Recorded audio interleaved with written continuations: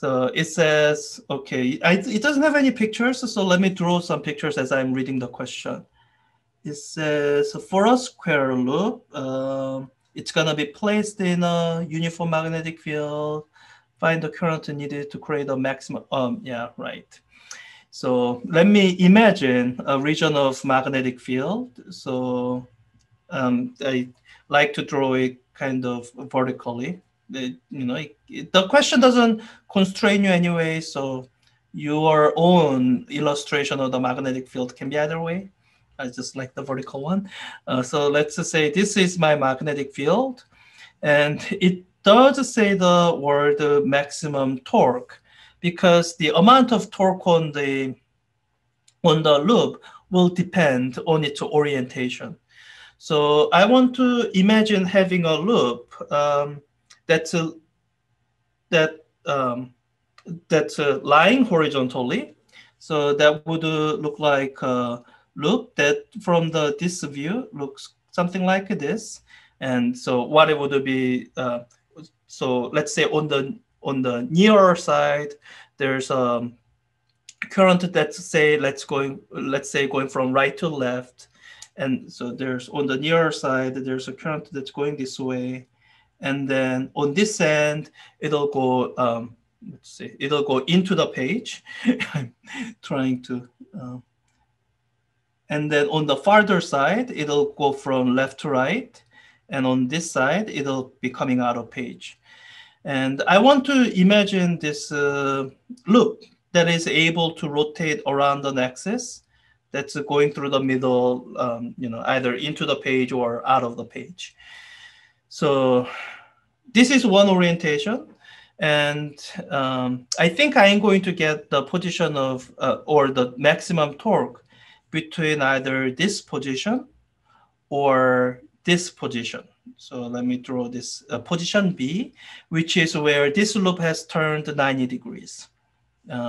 So let's say on the side of the loop that's near to you, the current is going up. And at the top, the current is going into the board or into the page. And then on the farther side, the current is going down. And then at the bottom, the current is coming towards you. So if you imagine taking this loop and turning it 90 degrees, 90 degrees turn, that's what you get here. So I think between these two A and B positions, I'll get maximum torque. So let me just work through them. The first thing to do would be to draw a kind of free body diagram that'll help me determine which of the two positions will give me the maximum torque, so I can just focus on that one to finish the calculation there. So in all of these, I'm going to be using basically this one formula, which is that force due to the magnetic field on a current carrying loop, current carrying wire, is given by amount of current, I, always positive, times L. And this L is a vector quantity. It's defined so that it has the magnitude of the length of the wire, and it has the same direction as the current. Cross product with B, magnetic field B. So this formula is equivalent to the other expression for the magnetic force that you have seen. Magnetic force on a moving electric charge is Q times V cross B. And your textbook does the derivation of how this is equivalent to that. And I'm not sure if it does vice versa. They're equivalent.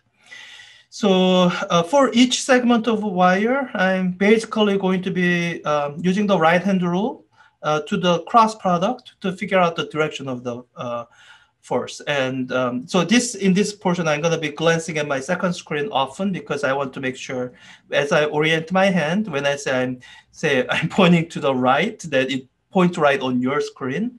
And so when it's pointing this way, out of the screen from your perspective is what I'm going to match as out of screen. It's kind of reversed for me, but I'll figure this out. So let me start with this portion of the wire. So this portion of the wire, it's going into the screen. So it should be going in. So the current is going in. So that's also going to be the direction of the L, the way we define it. So I orient my hand until I can do L cross I, or sorry, B, magnetic field is upward. So my force points to right. So for this portion of the wire, the force is rightward. And let me do this portion of the wire here. That's the far end. The current is flowing from left to right. So that's so this is the direction of the first vector, L cross left to right. Oh, wait, this is the direction of the first vector, L, and I orient it so that I can curl my fingers in the direction of second vector, magnetic field B, and the cross product points out of the board. So for this segment, the force is pointing out of the board. And this segment here, I can kind of guess it's going to point to left. And if I do cross product, then first out of the screen, and then cross B, and that thumb points to the left. So, and this final segment here, right to left, current flowing right to left, that's going to be, wait, it's left, right, right to left. So right to left, cross B. So the thumb points into the screen. So that's gonna be, yeah. And this is why I want you to figure out the directions first.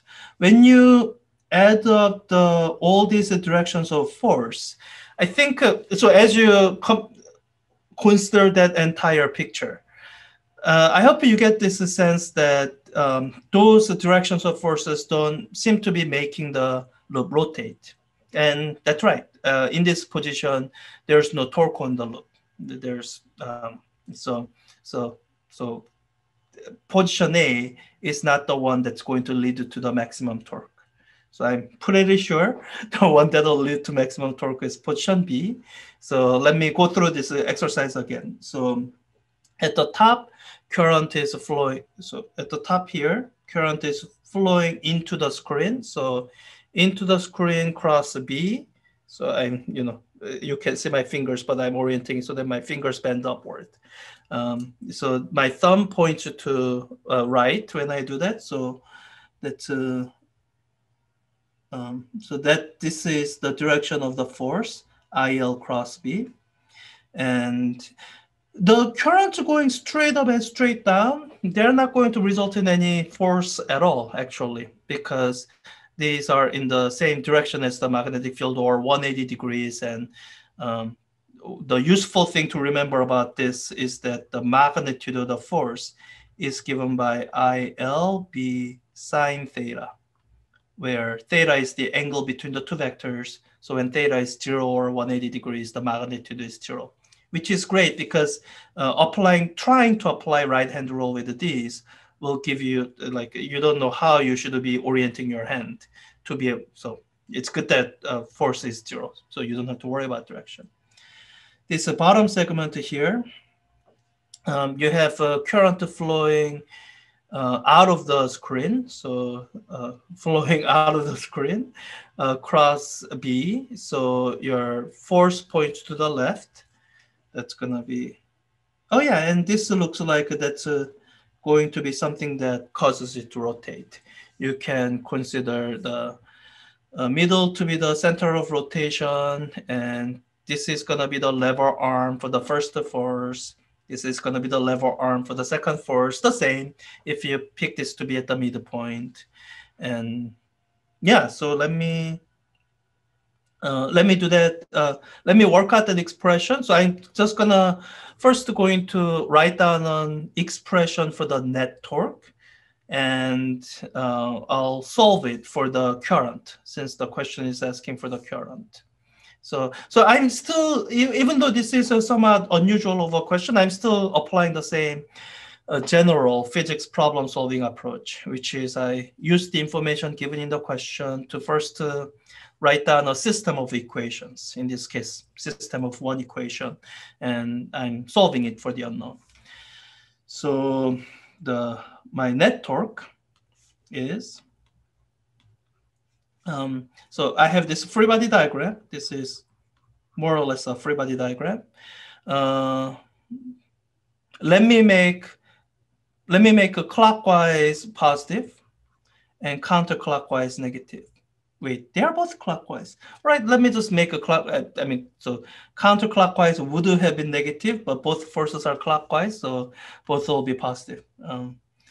So then I'm just gonna be adding the torque due to each force. So let me give these labels. That's 10 centimeter on a side. Call that S. Oh, and it's telling me there's a 35 turns. Let me call that N. And how that's important is wherever I have force, thinking force is current times L cross B with the number of turns that are greater than 1. So this is the calculation for one segment of the wire. I have N number of those. So my actual force is going to be this times N, because I have N number of them that's all flowing in the same direction. So they are all adding. So with that, let me write down the expression for my net torque. It's going to be current times L, the level. L is the length of the wire. So L is just going to be straight away S times B times sine theta. And theta in this case is, so there are multiple angles here. So let me do this carefully. So I think I've said this enough. Magnetism is complicated. So this theta here is the angle between vector L and B. And there's another cross product here that I won't explicitly consider, but it's in the background, which is the one that defines the torque. Torque is R cross F. And so magnitude of torque is RF sine, let me give it a different letter, phi. And this angle here is the angle between the R, displacement vector, and F, the force. Now, in this particular setup, for this maximum torque arrangement, things are going to get simple because these angles, they are both 90 degrees. Just by fortunate accident, they are the same 90 degrees. So if you had mistakenly not distinguished them correctly, then it won't result in an answer that will get marked as wrong. But in some sense, that's actually worse because you could be mixing them up and you might not realize that you are mixing it up. So I just spelled it out so that I will, even though I could mix it up, I won't mix it up. So first I need to write down the force. So the force is going to be, so let me write down the force here on the side. Force is going to be N, the number of turns, times current, times L, that's S, the length of the side, times B, the magnetic field that's given here. And it's going to be sine theta. And here, if you look at the current is pointing into the screen and magnetic field is pointing up. So they are 90 degrees. So the sine theta is simply going to be 1. So that's the amount of the force at the top of the loop. Amount of force at the bottom of the loop is the exact same force here. So I can just use this expression as force F as I write down my net torque. So when I might write down my net torque, it's gonna be, let me label these 1 and 2. It's gonna be the lever arm for 1 times the force for 1. That's the magnitude of R cross F. R sine phi would be the lever arm, plus the lever arm for 2 times the force at 2.